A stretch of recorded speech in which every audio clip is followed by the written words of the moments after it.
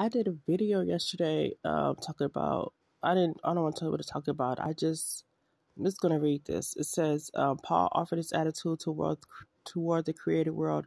God made the world, hence it must be good. Nevertheless, it is in slavery to corruption because of Adam's.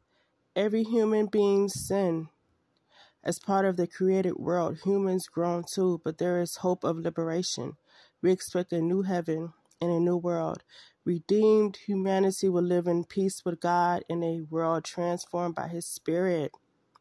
Basically, he's saying we can't change what has happened, but you have to understand what happened and why it happened and what some people didn't do to stop it. We keep going doing the same old thing over and over again. Let these dudes keep doing the same thing over and over again.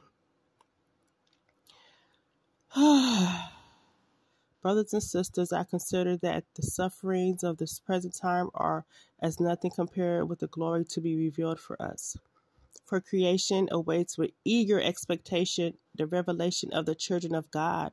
For creation was made subject to fearful, not of its own accord, but because of the one who subjected it, in hope that creation itself would be set free from slavery to corruption and sharing the glorious freedom of the children of God. We know that all creation is groaning in labor pains even until now.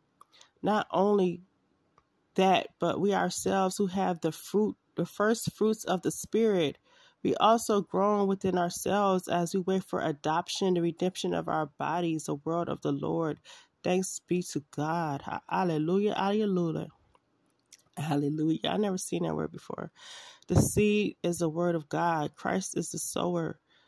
All who come to him have life forever. Hallelujah. Y'all need to repent and give yourself to God, brothers.